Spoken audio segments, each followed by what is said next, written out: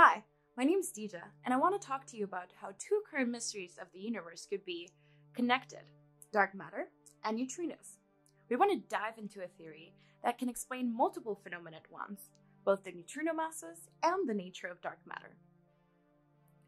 We know dark matter exists from numerous astrophysical observations and their gravitational effects. And through some mystery mediator, we can expect a dark matter particle to decay or annihilate into standard model constituents. But for now, we want to focus only on neutrinos. We want to compute the flux of decaying dark matter into neutrinos, which depends on some dark matter parameters, like the mass. This sets the limit on the energy scale to probe. And we also have the dark matter lifetime, which is still an unknown parameter, and the quantity that we want to constrain. You may be wondering, how can we study these signals of the universe? Well, neutrinos, gamma rays, and cosmic rays can travel from any direction and can be linked to processes of dark matter decaying into neutrinos.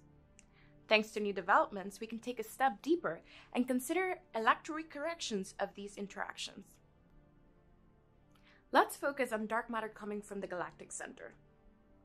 We want to compare the dark matter flux with the experimental neutrino and gamma ray fluxes, and bingo, we can set constraints on the dark matter lifetime.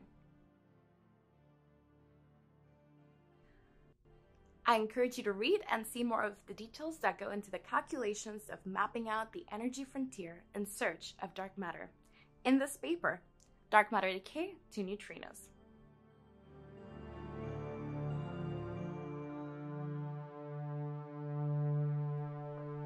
Oh, you're still here? Go and read the paper.